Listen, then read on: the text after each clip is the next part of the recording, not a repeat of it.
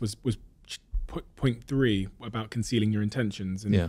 I find this curious because I've never really known where to land on this when people ask me for advice on the subject matter about how much of your hand should you show, whether it's in business or life or whatever. There's a group of people that think you should always just keep everything you're doing and your intentions totally secret, because then people might copy you or they'll attack you or whatever. And then there's another school of thought that says when you're building something, when you're doing something, when you have a mission, you need to share it with as many people as possible, because that will galvanize people to come along with the journey with you, and they'll want to support you and help you. So when I read point number 3 about concealing your intentions, I wanted to ask you about what you think about that. Which side do you land on?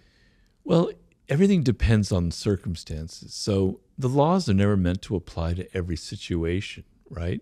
So when it's with your own team and you're trying to inspire them and you're trying to give them a vision, you try to get them on your side, yeah, you share your vision with them. You share, this is where the group is going. This is where I want things to be in 3 years. Let's all get together.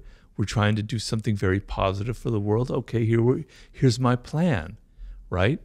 But then there are circumstances where revealing everything about what you're planning to do is actually very counterproductive, right? So the business world in the 21st century is extremely competitive. It's getting worse and worse by the day. As more and more people now are entering the power arena, and I think it's a great thing, where it used to be just a realm where only older white men had power, and now the doors have opened to everyone.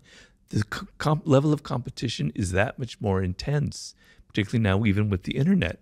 You have rivals out there. You have competitors out there. Even as we talk right now, maybe you're not thinking about them, but they are. They're going to steal your ideas. They're looking to take your business away from you, et cetera, et cetera. Just be aware of that phenomenon. And just always saying what you're planning on doing isn't always the wisest thing to do. Sometimes, if you're in a tricky situation, putting people off the scent and giving them a red herring and saying, I'm planning to do this when in fact you're planning to do that, is a very powerful technique. It's deception, but all's fair in love and war and business, I'm afraid.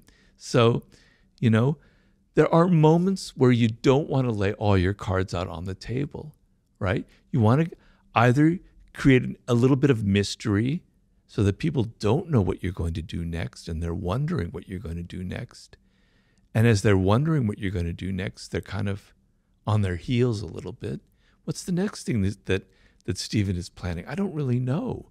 Wow. It's a very powerful approach. There are other times and other experiences and moments in life where you do want to reveal what you're planning to do because there's a purpose behind it. I'm just saying, be aware. Don't just act in this world. Be aware. Have a strategic mindset.